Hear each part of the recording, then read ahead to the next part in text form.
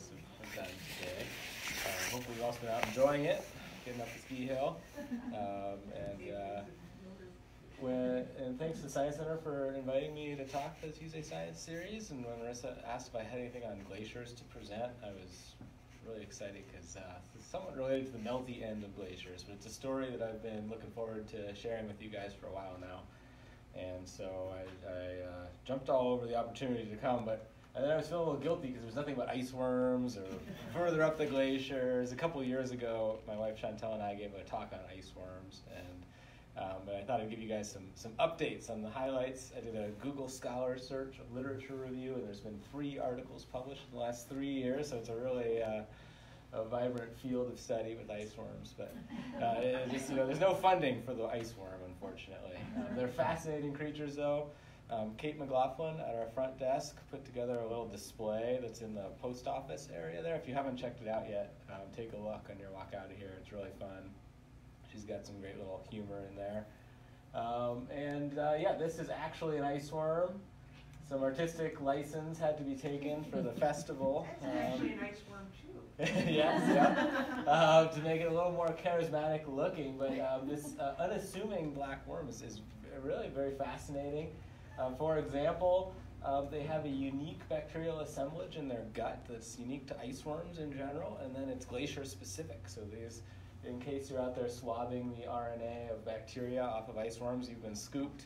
These guys did it, and they found that on one glacier to another, that there was different bacterial assemblages in the guts of ice worms, and that there were bacteria they didn't find anywhere else on Earth. So a unique symbiosis there. This next study, Lang 2018, ice worms obviously live in a cold environment up there on the glacier, and so they have a unique way to metabolize energy. Their mitochondria function differently than other annelids, and they're actually studying this to see if they can learn more about how the mitochondria work and perhaps apply it to treating human diseases related to mitochondrial function. So I thought that one was pretty neat. And then finally, just last year, these guys did a study of a genomic study on Vancouver Island and on glaciers here in Alaska. I think the Hubbard ice field and maybe one other, Bering Glacier I think was the second.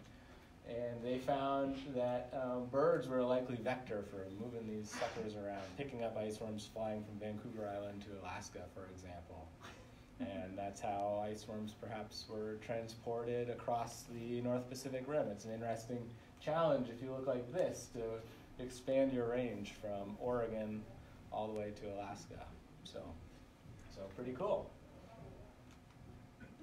All right, back to the main topic here. I wanted to share a project that we're doing on Bering River, which is, hi, come on in, that's all right, we're just getting started. I won't back up to the ice worm bit.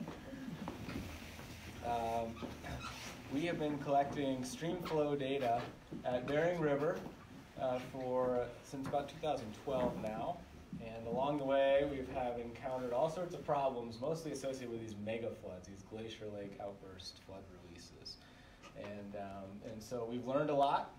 We've mostly completed our project, so I'm going to share that with you, and then I've learned a ton about the Bering River country, and I think even for some of the folks in the room that have been here a long time, I'm hoping that I'll teach you something about the unique geography of Bering River.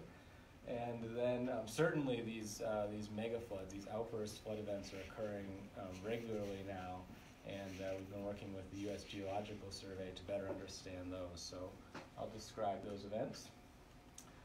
As always, I'm up here presenting, but there's a lot of other folks who worked on this project. So Will Schreck is here with us, and he's been doing a lot of the field work the last couple of years.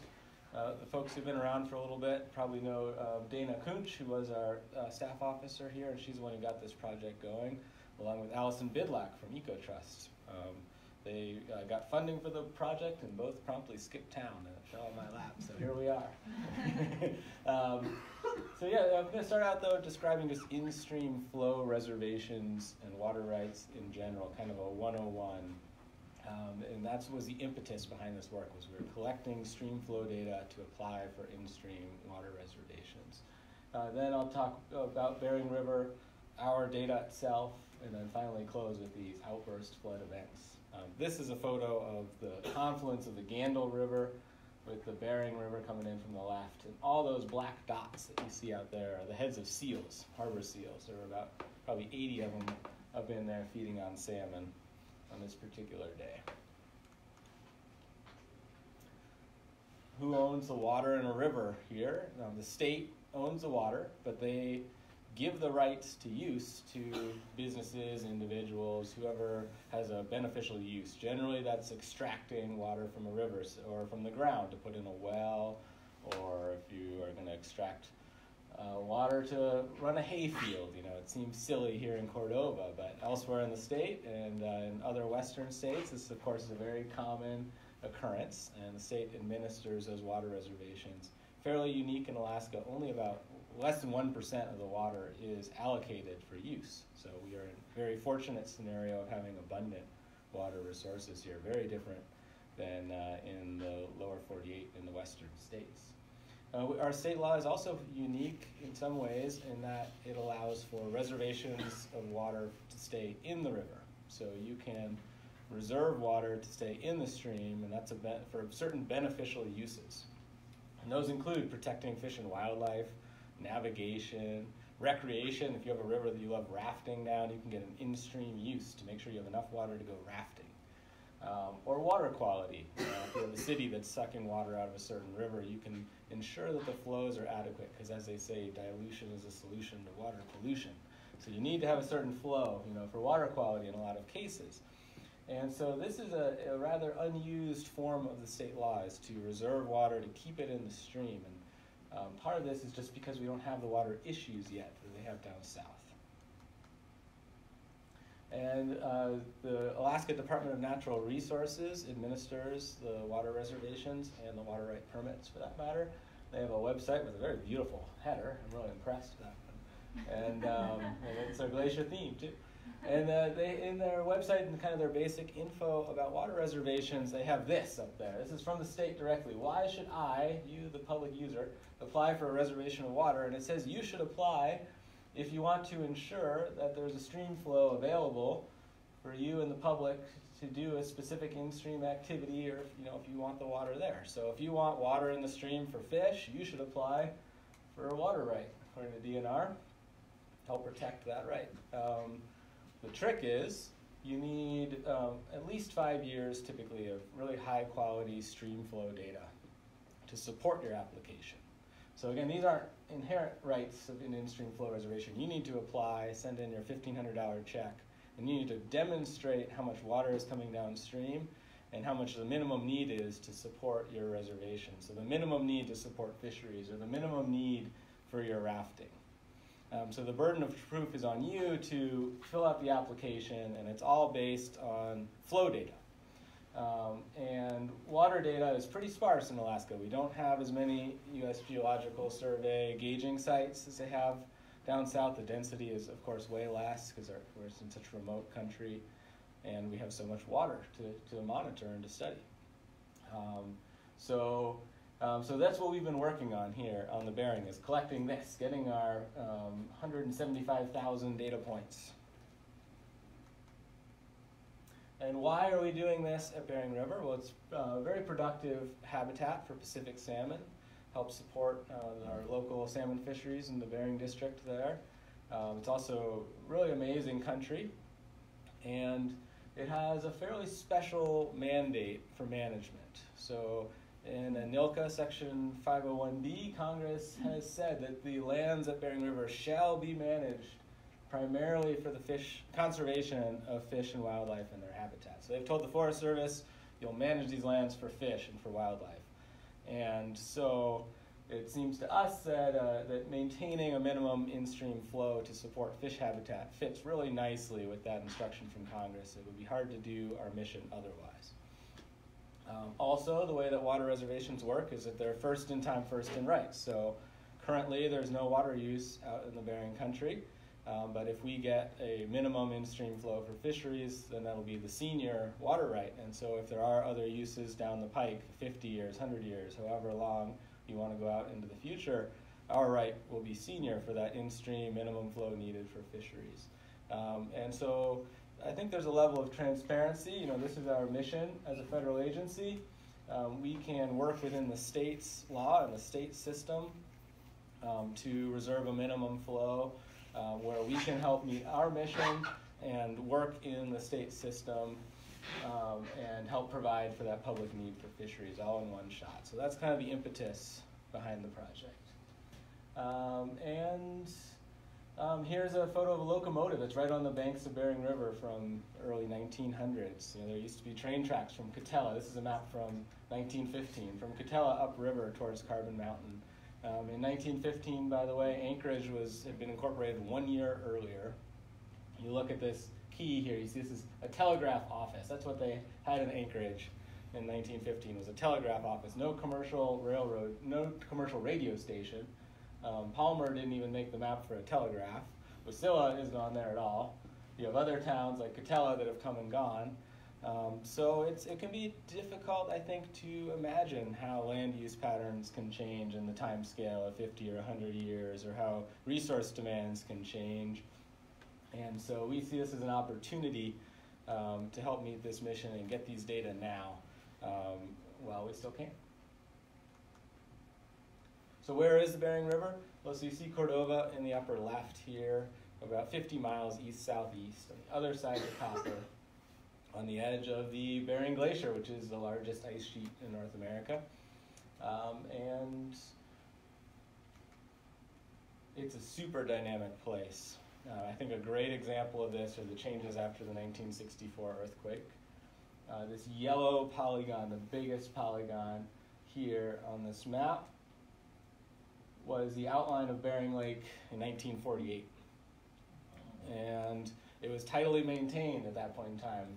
We still have a little bit of tidal push all the way up into this confluence here, which is about 10 miles in from saltwater. And there was a lot more tidal push before the earthquake, the uplift drained this area. And so the lake was 4 times the size that it is today. You know what the uplift was over there? Was it just 6 feet? I think it might have been slightly in that range, or slightly less. Yeah, it might have been 1 meter to 2 meters, no more. It wasn't huge like Montague Island or anything. Right, and Bering Lake is shallow anyway. Yes, yes. So it's filling in, and part of my impetus to make this figure was curious how fast. But you can see since '81, it's been holding reasonably steady, and some of this could be, the imagery could be taken at different water levels, but it's very broad and shallow. And a part of that shallowness is related likely to this infestation of the Elodia, an invasive plant that grows in big mats there. And so when it feels shallow when you're trying to cross it with an outboard, let me tell you, because you're bogging down into weeds all the time, you got to clean it off. We fly into Bering Lake and then put together a little Zodiac and boat downstream from there, and bouncing off all these in situ stumps. There's all these logs and stumps in this section of river from old forests from before Bering Lake was there, and there were trees growing in that location. And there's weeds growing everywhere, and these outburst megafloods rushing downstream. It's a wild place. You also have big changes in meltwater. For example, Upper Bering River here, this was the main stem. When they made the names and the maps, very logically, Bering Glacier flowed down Bering River into Bering Lake. And now the three are entirely hydrologically separated. They don't flow together at all because of the changes in the landscape. And most of the water from Bering Glacier is coming, or on this side of Bering Glacier, is coming down the Gandil River, which I'll show you in a little bit, didn't really exist in its current form as recently as 1979. It was just kind of a slough part of the way up towards the glacier lake, but that's more to come. And then tsunamis. We have had in like 1899 Yakutat earthquakes. The tsunami went all the way up into Bering Lake. So a lot of dynamic factors in the landscape here. But through it all, this area has been producing salmon, and people have been harvesting them for a long time. You'll find these stone net sinkers all around the Bering Lake area, evidence of where people have been catching salmon.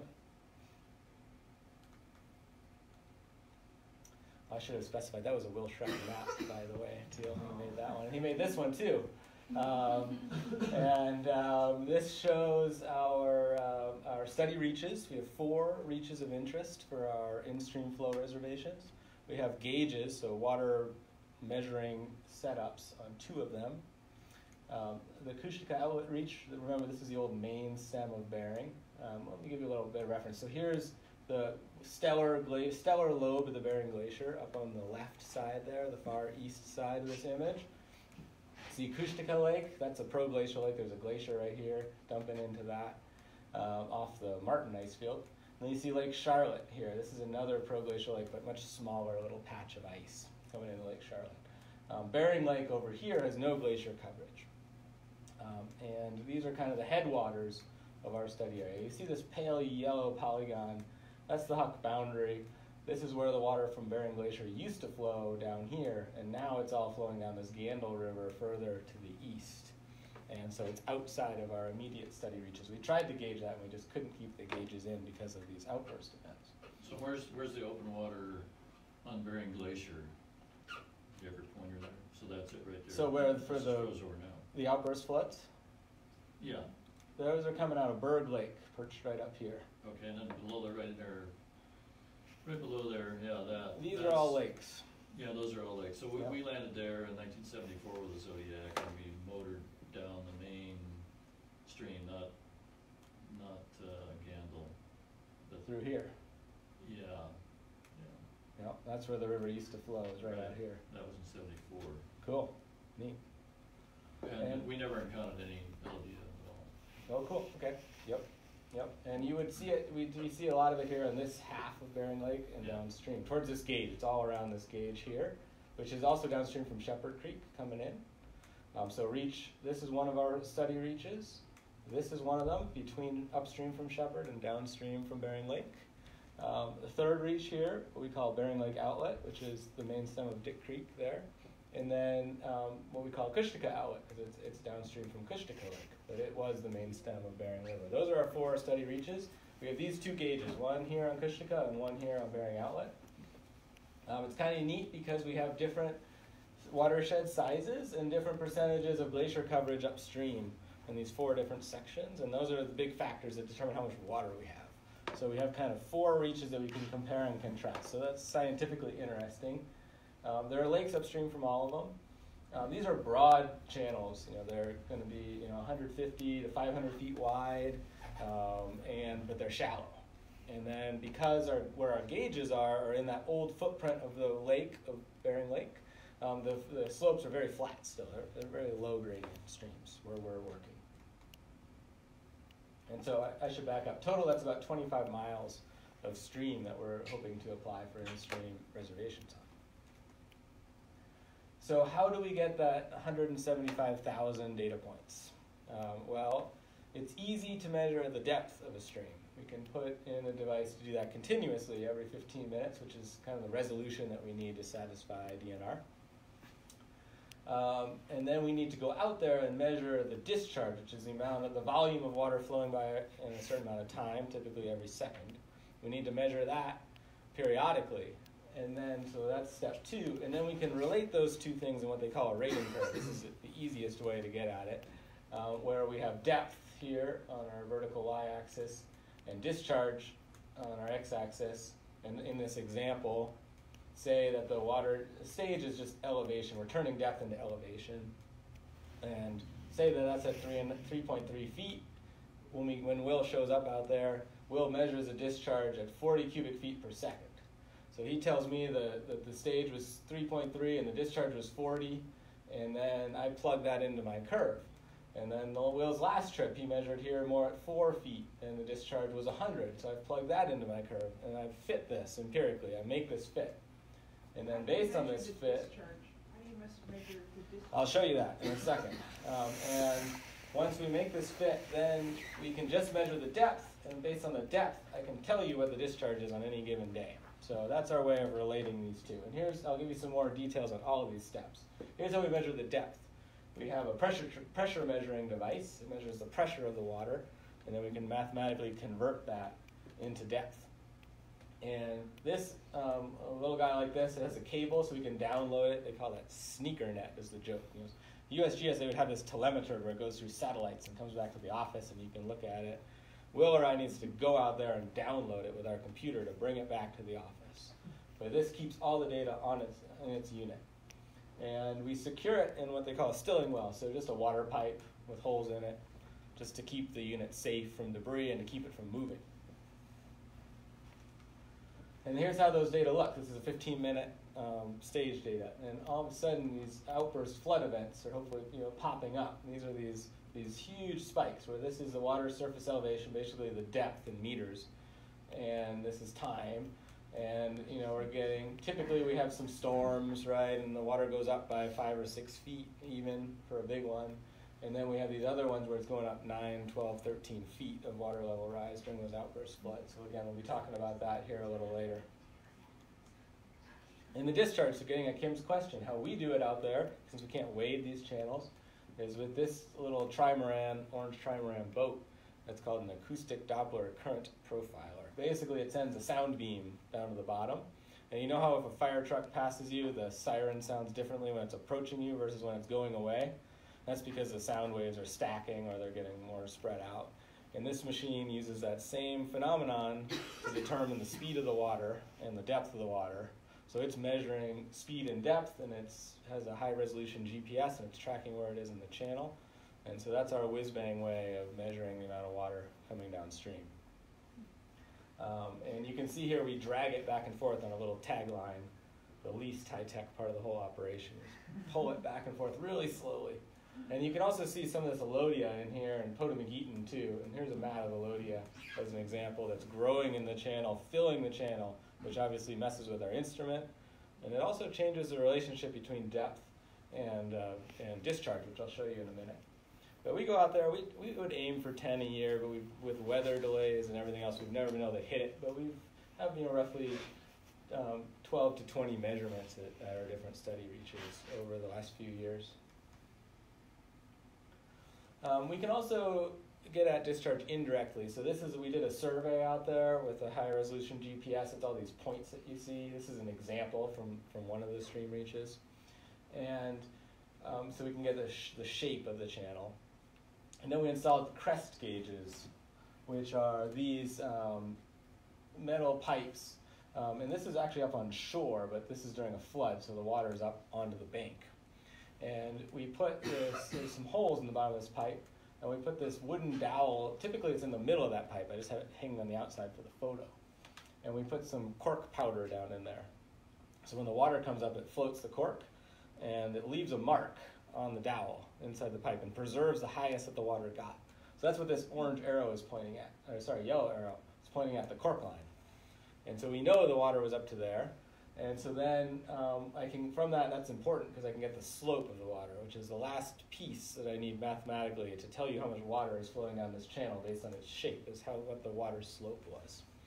So we can get our high flow estimates that way and validate our rating curve that way. So it was a useful technique. And here's what you end up with. Let's look at the one on the right. This inset is just a zoom of this.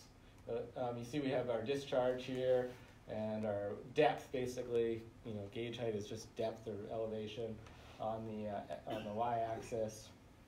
And these plus signs up here with the red line, those are from that survey data from the modeling method. And then all these points down here are all different measurements that we've taken. And you can see how we fit the curve to those points. And we had to shift it a little bit. We had to change from one year to the next, so we had to shift that. And that's at our gauge below Kushtiko Lake. Similarly at Bering, we did the same thing, but you can see the fit is horrible. Well, that's because of all that vegetation effect. So what we have happening here is during the growing season, the channel is filling with vegetation, and so we have a higher water level for the same discharge. So we have to shift the curve, and so that's about, that orange line is approximately where it's at peak growing season. And so I've determined that three different ways to validate it, independent ways, but that's kind of, we just move it up and down with the amount of vegetation growth, and that varies year to year. So the more measurements that we can get out there, the better. So we have 2 gauges, 4 reaches. Well, how the heck do we do the other 2? We do that through record extension. So this photo shows, here's our reach where we have our gauge. This is Shepherd Creek coming in. You can see it here on the map too. Here's Shepherd Creek coming in. And this is the outlet of Bering Lake. And so we have our gauge down here. We also measure discharge above this confluence. And then we relate those two through a linear model. So we just have, we relate one to the other, and it's a pretty good fit. So we can extend that record and say, okay, well, we know what the discharge is here. We know that this is usually 60% of it, so we just relate that out for 60% of it. And then we can just do simple subtraction. If we know what this is, we know what this is, we know how much Shepherd Creek is putting in by subtraction. So that's how we do the other two reaches. What do we see? Well, we see that if there's no glacier upstream, you have a very distinct snowmelt peak. This kind of surprised me because we've had such poor snow years up until now. But we still have been seeing, we started this study after snowpocalypse, and so 2016 was really warm, 2019 was really warm, not much snow. But we have this peak late April, early May, a decline in the early summer, and then we have our biggest flows in the autumn. And that's also true at the sites with glaciers upstream. We see our biggest flows in August and September associated with big rainstorms, and we also have glacier melt on top of that, so we have even more water. But what's interesting here is our snowmelt signature blends right into our midsummer glacier melt. So we have more water flowing in the summer down those glacier systems. And then how do we get at this idea of a minimum flow? That's what we need for our reservation, right? Is how much water do the fish need? So we're doing what Fish and Game does, and which is they are finding the 65th percentile. So what do I mean by that? Well, so in this example, we divide up the whole our time period. We're just doing this when there's no ice on the river. So from April 15th to early November. We divide that up into 6 periods, roughly a month long. Here is an example of one of those months, which is June. Take all our June data from all our years, and this is at the Kushtaka site. 0% time exceedance, this will be our highest flow that we recorded. So we rank them all. So 5,600 is our highest flow. Our lowest flow is about 1,100 in CFS. So we just rank them all in between, and then we divide them up into these bins, and we find that 65th percentile. And so that's less than the median flow, less than the mean. It ends up being, on average, about, this flow is exceeded 20 days of June out of 30 days, say, on average, typical June. So the flow that we're requesting is kind of, would be in effect 10 days out of an average month.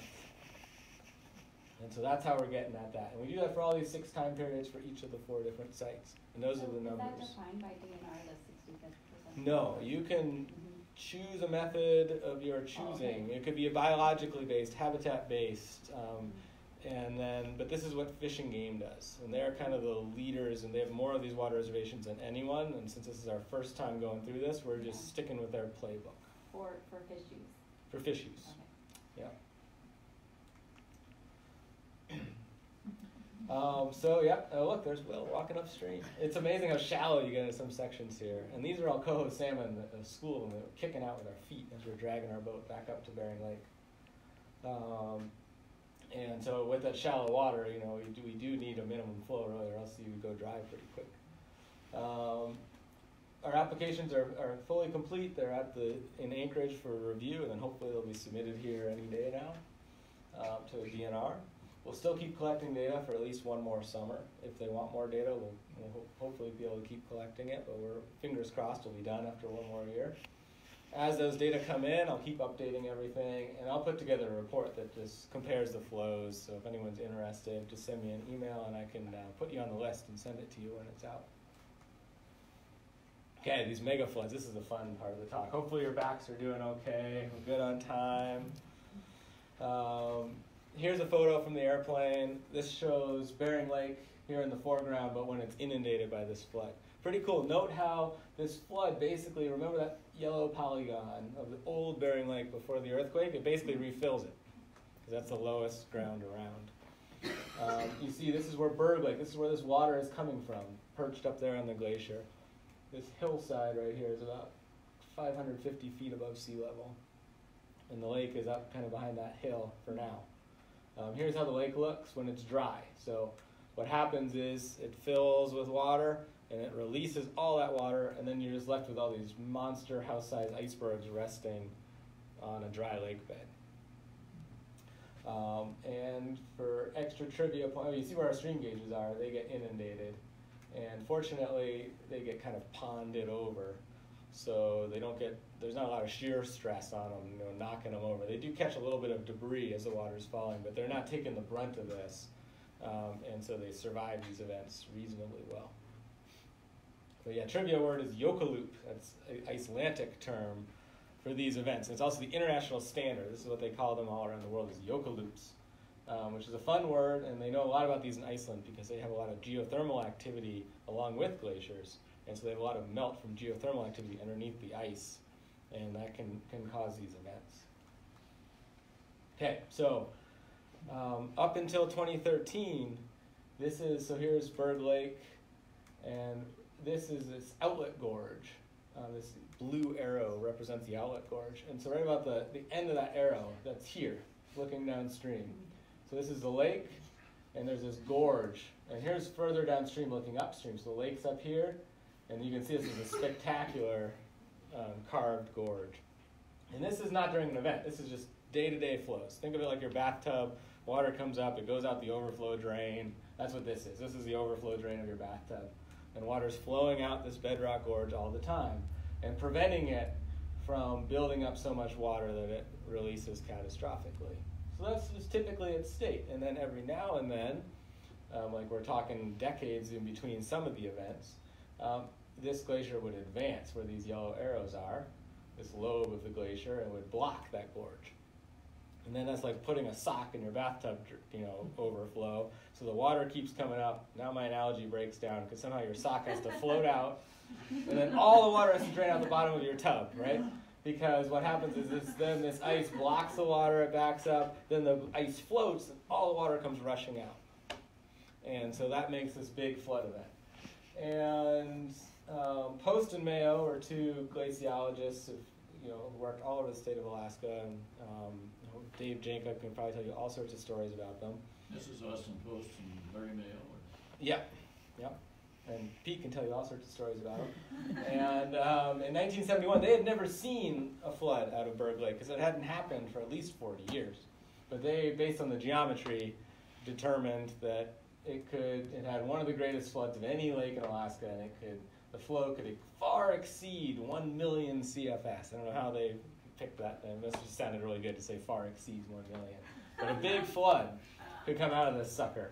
And it started happening in the 80s. So this is after Pete's raft trip. He probably remembers these events. There's 3 in a row. There's also a historical record from the late 1800s from 2 geologists that came through. And then certainly an event in 94. And if anyone knows of any others, please let me know the month and the year. And we want to look it up in the satellite record. But this is when that glacier advanced. Here's from 86. You can see how far advanced this lobe of the glacier is. This is after a release. You can see the effects of the inundation out here in that yellow polygon. Interestingly, I was just talking with Ron Goodrich about the 82 event, and that one released underneath the glacier itself, which will be a kind of a segue to our next slide. But the 86 one definitely released down this gorge, and that's what you see pictured here. This is mid-flood, the water raging out of that lake. And it inundates this whole valley. It's about 10 times, the inundation zone is about 10 times the size of Eyak Lake. And, Cottonwood's underwater, it gets up pretty high.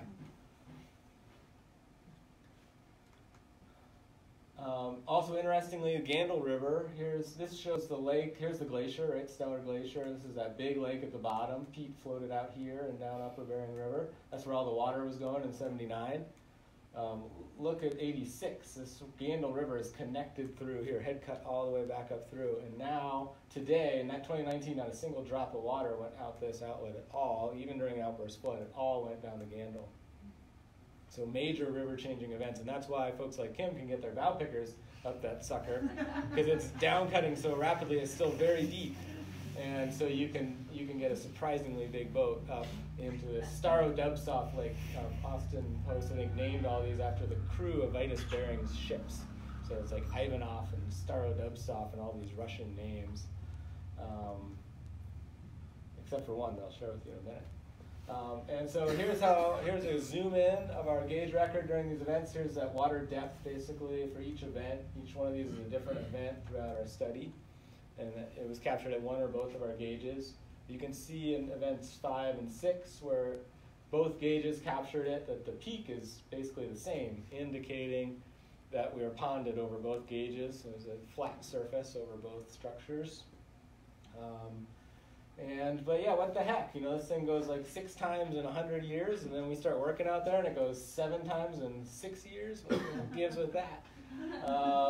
And we see that these events, you know, they're pretty steep rises and falls. This isn't like a tsunami coming downstream, but it's rising fast enough that if you're a deep sleeper and you sleep for 12 hours, you want to be paying attention before you went to bed at night, because you'd be flooded out at some point. You know, it's coming up a few feet in 6 hours.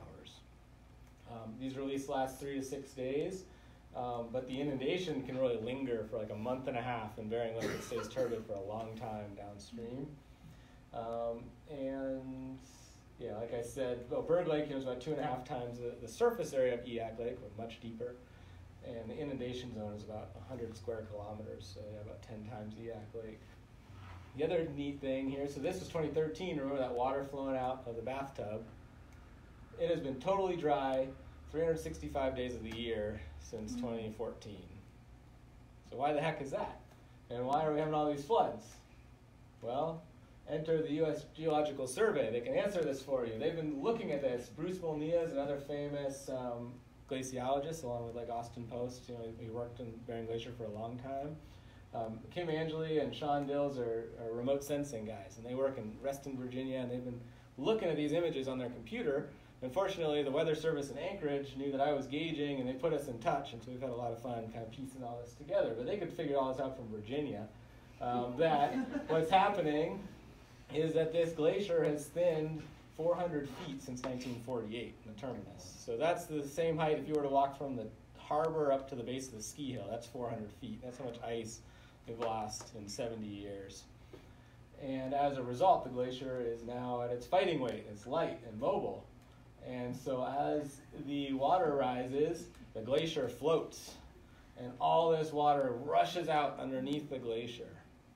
And it goes 8 kilometers, or it was, between 2014 and 2018. It was going 8 kilometers underneath the glacier and dumping out into Lake Ivanov, which I'll show you in a minute. And these are big events. We're dropping 325 feet of water each time, so that's why we're having such a big flood. You know what they would pay for that water in Oregon or California? That's what Steve's thinking. So a whole different mechanism. And as this glacier receded, our bathtub overflow drain is dry. That bedrock sill of the gorge is just floating above, high and dry, because the glacier is now lower and the water is lower. It never reaches it. It never gets high enough to spill over and down that gorge. And it won't again unless there's a major change in the glacier.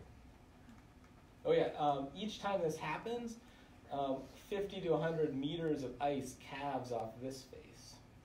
So that's where we're getting all these bergs. So it's also eating away the terminus of that glacier. It's kind of a corrosive effect on because when it floats, they just break apart. Oh, here's Kim's boat. So this is why Kim is here. There she is, giving away her secret moose hunting spot. But that's for scale. Look at the size of these. These are like miles away in the distance. Look at the size of that iceberg. So same thing. All the way up to that face of the glacier. Yeah, so impressive. Do you have any guesses on how big that is, like compared to the Cordova Center? It wasn't flooding like that. It wasn't flooding like that at the time. Okay. Yeah. So same thing. This lake level rises. So this is here. This is in Lake Ivanov, right? You see these chunks right here. That's where they're breaking off. So that water is coming out of Berg Lake. This whole glacial terminus is floating. And it's flowing under, getting into all the drainage. You know, there's conduits and big caverns under the glacier. And it's draining under there and dumping out over here. And that's what you're seeing right here. There's that outlet. And as that water level rises, it's breaking apart the glacier here. And then as it's flooding out, it's breaking apart the glacier there. And this is what was happening until 2018. 2019, it's changed yet again. So Pac-Man Lake, you can tell that Sean Dills named this one based on its shape. If he was a little younger, he would have called it SpongeBob SquarePants Lake, but it's Pac-Man Lake. And that would be the most direct line of water. And this is what Ron told me in '82. This is where it was releasing, because this was blocked off and water was flowing out under here. And that's happening again in 2019. Well, I'll show you that in 1 minute. First, here's how much Bering's changed. So this is 1905. You can see it was 5 different lakes. Very similar in the late 40s up here. The Berg Lakes. Actually, they had Berg Lake by then. I think they called them the Berg Lakes with a plural. We had 1 lake by 77. and those events in the 80s were arguably the biggest because the glacier was still pretty tall. And then here's how it looked in 2019. So still a pretty sizable lake, although with the 400 feet of glacier loss, it's hard to make up for that amount of water. And then here's 2019. So this is what I was alluding to here, this photo in the middle. So the water, instead of coming out here, it was coming out here. So it was taking the shortest path down along the edge of that hillside. And that's significant because it opened up some 1,300 foot long cracks in the surface here all the way down, and indicating that there was an ice tunnel that collapsed. And so that ultimately, if this continues, what we would anticipate likely happening, nothing's certain with these glaciers, but what likely would happen is that we will either form a surface water connection here, or as the glacier thins, or we'll have a subterranean glacier, not subterranean, I should say, underneath the ice connection that will connect Berg Lake to this lake all the time, to Pac-Man all the time. And eventually, this is probably likely how it'll look, where it'll all be one big lake. And this sill, bedrock sill, is 550 feet above sea level. I was meaning to check the elevation here. Let's assume it's about 50 feet. So 500 feet, we lost 400 feet of ice in 70 years. We do that again, this all of a sudden is looking pretty plausible, and then your bedrock gorge is just perched up there 500 feet in the air. Yeah, and it likely has happened in the past because there are Dolly Varden in this lake, and in the streams upriver from it, little dwarf Dolly Varden. So how do they get there? I mean, there's a chance that maybe like an eagle dropped them, but most likely we had this scenario in the past, and they just swam in there, and then they got trapped when the glacier advanced.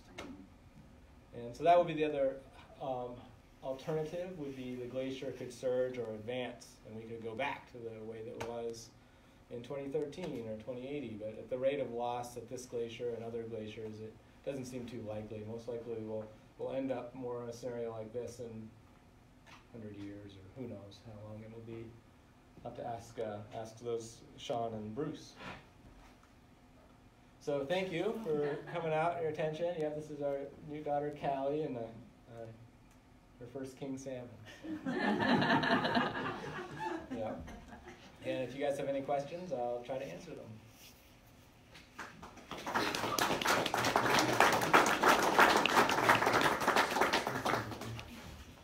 So the Alodia is mostly in the lower third, the southern third of Bering Lake? From my observations, with the caveat that that's also where we spend the most time, because we're on our way out. But yeah, I think that aligns with what Elizabeth found on her surveys. I'm looking at Will, just to corroborate. And there's a lot of it in the river, which is interesting. Really? Downstream from there. What about the Potawatomi? That's what the tropical swans of the feed. Yep, it's growing right up through the Alodia, and that's really what gives our outboards the most trouble. Because when the lake starts falling, it's rafted onto the surface. Right. But Potawatomi should be through the whole lake.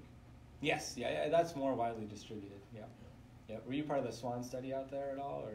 No, but I mean that's where swans winter when the lake's not frozen. So yeah. That's their food. Yes. I don't have a question, but just a comment in your introduction about the iceworms.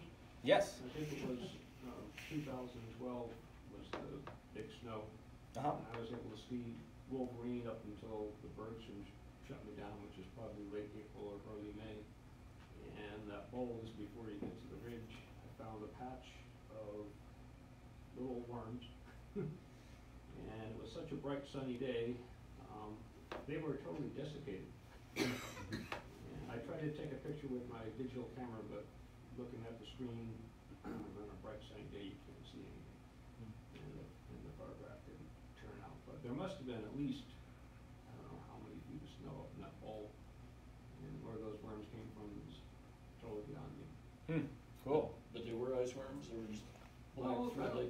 I don't know if they were actual ice worms, but they were little skinny worms.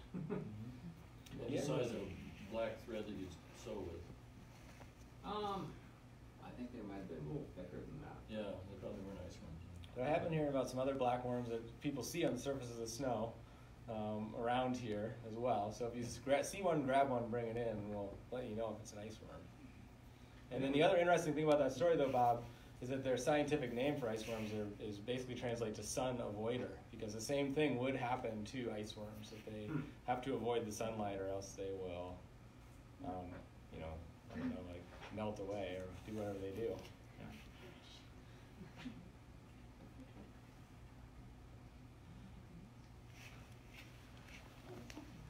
Okay. Anything else? Any questions for Will? No, there's no questions.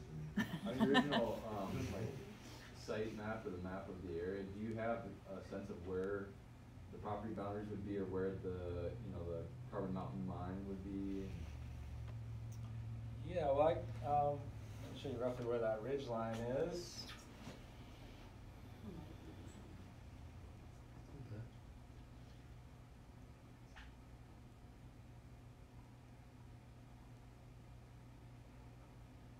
No, that's not a good map. Here we go.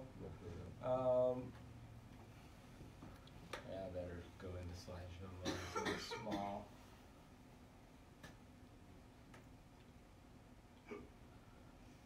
So I believe it's this Carbon Creek area, and this ridge line here is where there was formerly activity in the turn of the century, 20th century. I know that Chugach Alaska Corp recently sold a whole bunch of carbon for carbon credits to utilities in California, something to that effect, locking up that carbon for good. I believe that there's still another inholding there held by a different mining company, but I haven't heard any talk of any sort of activity proposed up there. But yeah, this whole area in here likely has a lot of coal in it still. So if you can't mine coal economically in West Virginia, I don't know how you're going to do it in the Bering, but things change over time, so it could be valuable someday. And I think that's an important point, that our water reservation doesn't preclude any sort of future development or anything. It's just saying we need this minimum water flow for salmon. And beyond that, you can use whatever water you want and do whatever you can get permitted through other permit processes. There's nothing restrictive about development here at all.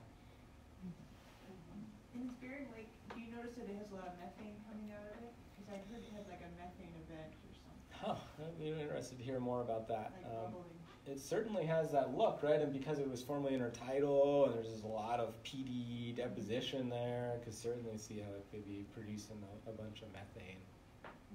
Kitchener Lake, that had a lot of methane. Oh. Oh, interesting. Okay. They say that has ghost in it. There's Yeah, that's where the bubble is, where the name comes from. Cool. That's cool history.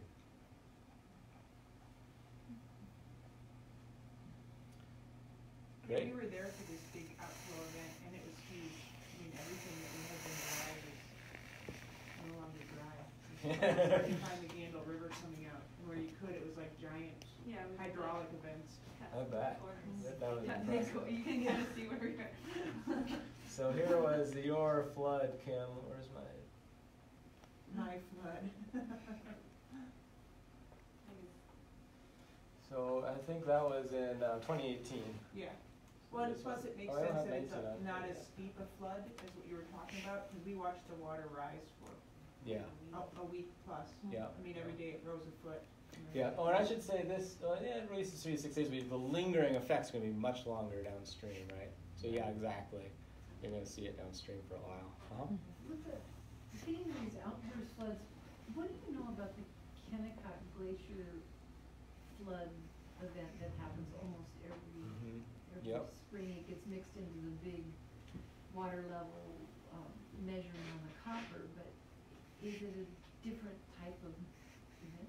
Yeah, no, you're exactly right. Yeah, I should have added that these events happen statewide on various systems. There's one up there by Kennecott. Van Cleve Lake, which is right by Miles Glacier, does this every year. And Snow River on the Kenai, I think is on an every other year cycle. And some of these are super reliable. Think of it kind of like geysers in Yellowstone. Some of them are very predictable. They release every year. And why that is because the glacier is staying relatively the same thickness, and it takes relatively the same amount of water, meltwater, to float the glacier and cause the flood. So whether that's a 2-year amount of meltwater or a 1-year amount of meltwater, that's kind of what's it takes to float the glacier and cause that release. So yeah, very similar mechanism. Does that make sense? Yeah, but it sounds like, but here with the tidal influence and breaking off the corrosive effect that you described on these glaciers, seems like it's a little more accelerated, or it's a little different dynamic. Yeah, and this glacier is thinning rapidly, and that might be the case on some of these others where it might have been every 3 years before, and now it's every year. Certainly that sort of thing is likely if the glacier is thinning. But remember, whether the glacier is thinning is a combination of how fast it's melting at the bottom and how fast it's growing at the top.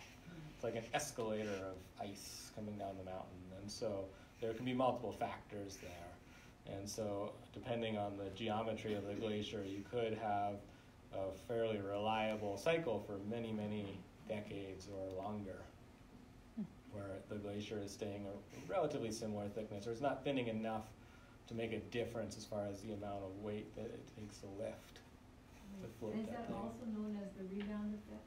I mean, in the sea level rise conversation. Yeah, so that's rebound isostatic effect is- rebound. So the way to think about that is, right, so the Earth's crust is floating in magma, or, think about like a 2x4 floating in the harbor, and if you have a bunch of seagulls standing on the 2x4, it's going to sink lower.